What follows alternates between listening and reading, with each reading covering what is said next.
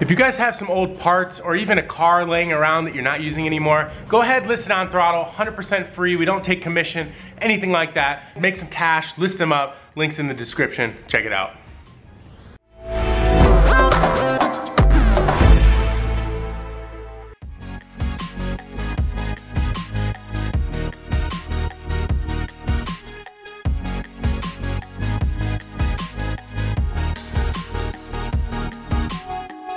What is up, guys, and welcome back to another vlog.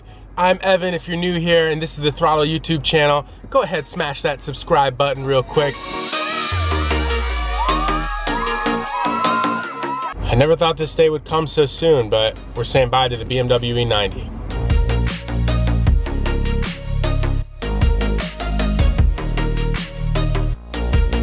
Alright, so guys, I am here at Daniel's house. Daniel, right here, I'm gonna toss off his Instagram. He's gonna be documenting the whole detail process, so if you wanna see how much he cleans this car up, all you gotta do is just check out his Instagram, toss him a follow. I'm sure it's gonna come out really, really nice. Yeah. You think you can make a big improvement on this? Definitely a big improvement for sure, but the ceramic coating and the polymer sealant is definitely gonna look like it's wet. Awesome.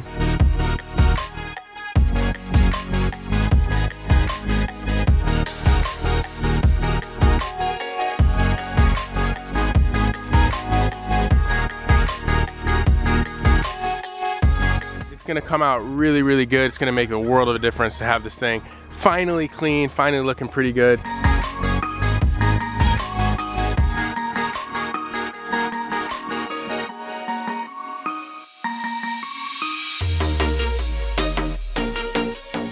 So to show you how dirty this car actually is, look at all of this in there. Oh my God. It's gonna be a lot of work. Yep. Underneath the engine bay. I don't know if this has ever been cleaned under here, but we're gonna make this looking real good. Other than that, you know, you can see there's just a thick layer of dirt everywhere, and might even do a little something special to the exhaust tips, we'll see.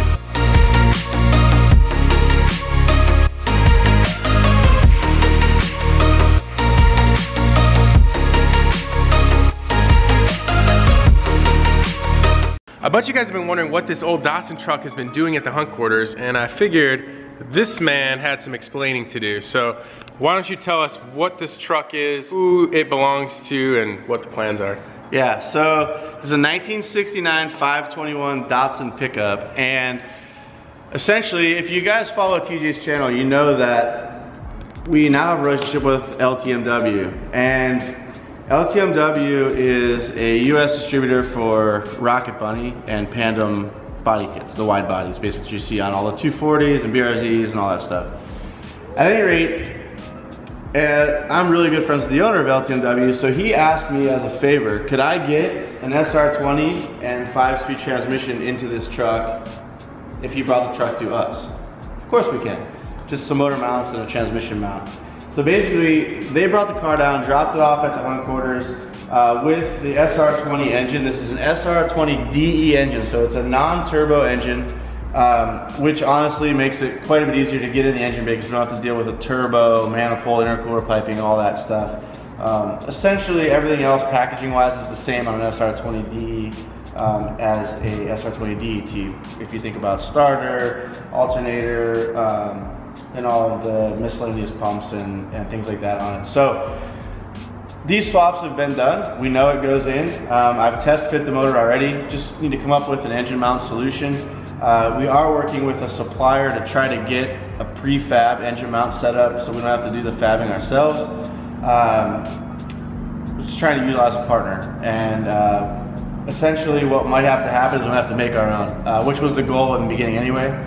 It isn't a problem, but we like to get our partners involved where we can. So the little bit of holdup that we have had on this truck has been just waiting on that partner to get back to us. So hopefully we'll know some more this week and we can jump back on this thing. It is a car that was shipped to California from Ohio. It even has the original tags on the back. I can show you guys, which is pretty cool. Obviously the truck's been here for a while. It's turned into a little bit of a catch-all for Dustin and Calvin's bumpers, but if you get in here close, you can actually see that It has the 1973 tags on it from Ohio still, which are pretty sick. That's cool. It's got a cool patina on it too. Can you zoom in on this? Can you focus on this? So this is basically rusty. I don't want to take too much of the patina off because that's why they bought this truck, was for the rust. And look at this. It's been sitting under a tree or something. It actually started to turn green. So essentially, like, while I've been working on this truck, I've been trying not to touch the car because I don't want to make any area of it shiny or like disturb the patina that has obviously taken since the 70s to create. But these trucks are really neat. I mean, everything's very manual, like the latching system for this. It has all these like tie-down hooks all the way around the bed, which is synonymous with 60s and 70s trucks. Has a big brake upgrade, believe it or not, behind these wheels. I don't know what exactly the upgrade is, but it's essentially a bigger bracket with a bigger caliper on the front, which is necessary when you're gonna put 200 to 300 horsepower through this old truck. The interior is like super kitschy, like, you know, the freaking Mexican blanket, seat, and all that. I've removed the center.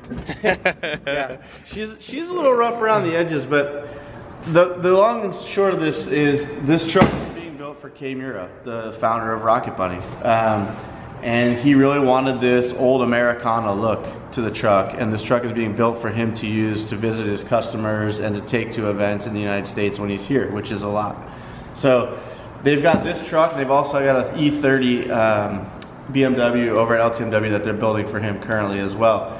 So we're gonna get the engine in this thing soon and get it back to LTMW so they can finish doing the rest of the drivetrain work, the wiring and all that stuff, and hopefully you'll see this thing on the road soon. So if you guys want to see more of the Datsun content, what I want you guys to do is drop a line in the comments below and give this video a big thumbs up. That will let us know that you guys want to see more of that, and I will be working with Mickey and we can record a lot more content on that. Over the next week or two, that thing's gonna get all buttoned up and then back off to LTMW. So I gotta handle a bunch of office stuff right now, getting some VIPs out, get some of the orders out. So let me just go ahead and set the camera down and we'll go from there.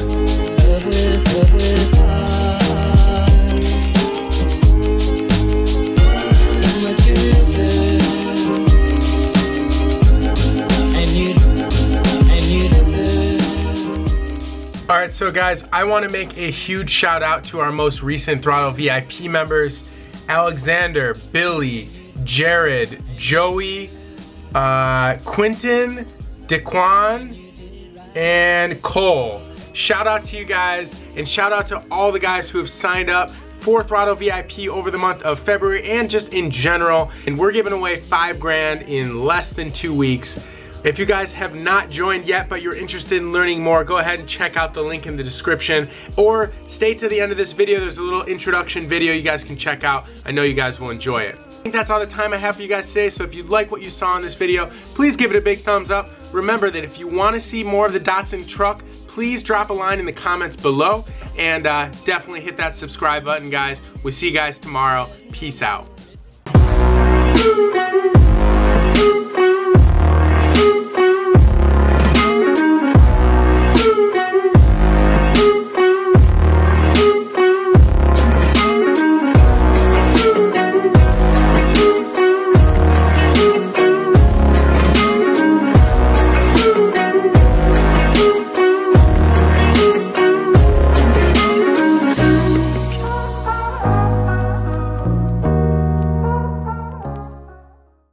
Using throtl VIP is without a doubt the best things you could do as a car guy. Not only will you be automatically entered in the chance to win cool prizes every month like free air suspension, but you'll save 10% on all brand new parts in the throtl shop, and throtl will price match those parts for you as well. It's a no-brainer. I saved about $200 being a member of throtl VIP. If it wasn't for throtl VIP, my car wouldn't be slammed the way it is now. The greatest investment you can make as a car person is throtl VIP. You're going to get the best discounts on the best parts, and you're never going to get a deal anything like it anywhere else, on the internet, in person, no matter where you go. I highly recommend getting throtl VIP. It's definitely worth it.